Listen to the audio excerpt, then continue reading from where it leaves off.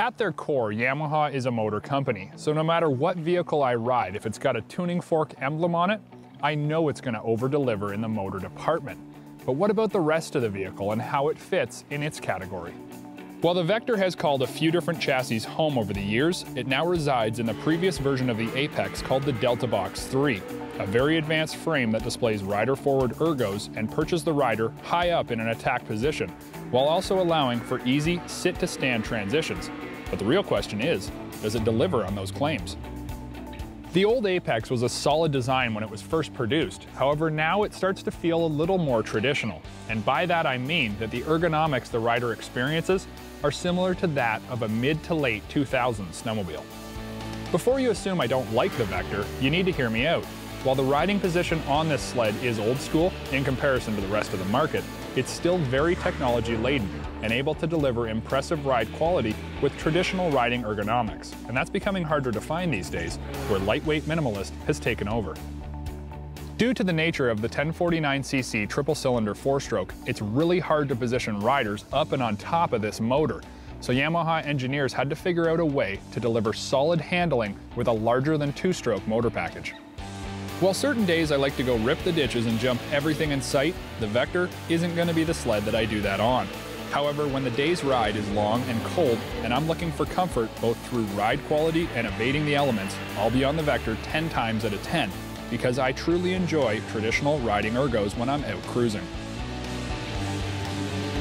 Our industry's been focused on lightweight and rider-forward ergos since Skidoo brought out the Rev. But I'm here to tell you that it is not the only way.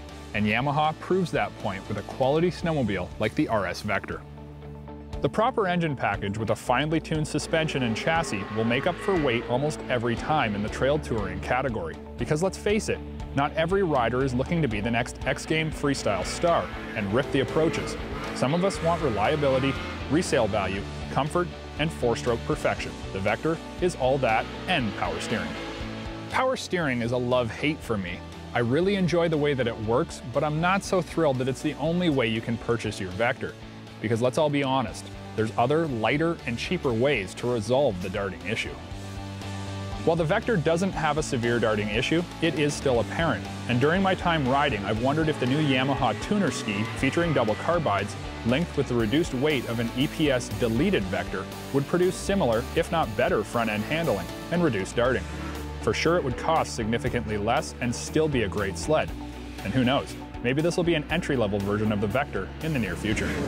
While I'm on my gripe list, I might as well talk about the other area of this sled I believe that Yamaha needs to take a look at, and that is out back with the Monoshock 2 rear skid. While I do enjoy the ride quality of the Monoshock 2 CK skid, I believe the 2011 Vector GT had the better setup with the KYB Remote Adjust Monoshock 2 RA. The ease of on-the-fly adjustment and tool-less use was beautiful. I mean, this was something we all enjoyed and felt the benefits of.